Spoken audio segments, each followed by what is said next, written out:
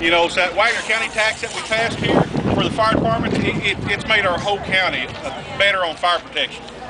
We took a strike team to Oklahoma City when they had all their fires. We took 8 grass rigs, 2 tankers, and 2 command vehicles.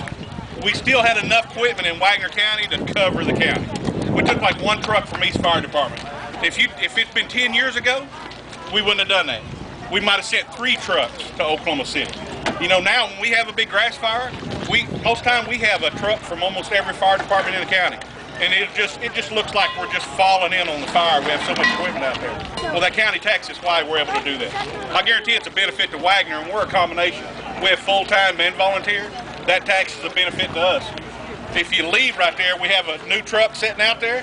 That county tax paid for that new truck, and everybody pays that county tax. Whether you live in the city or you live in the county, when you buy anything in Wagoner County, you pay that county tax that assists the fire departments.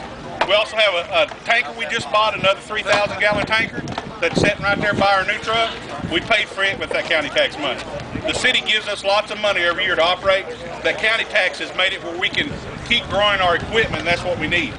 Most of your volunteer fire departments that we had years ago, it wasn't because they didn't have people to volunteer. They didn't have equipment to operate. Most of their trucks was pumps that farmers gave them. They didn't work half time. They were equipment that people were throwing away. They were having to take and try to use to fight fires in their area. We don't have that problem anymore. We're able to buy it. If you look at most of your volunteer fire departments here today and your full-time fire departments, their equipment they run now is good equipment. It's newer equipment, the pumps are good, and they can do the job that, you know, everybody, that all of us in Wagoner County expect to do when we have an emergency.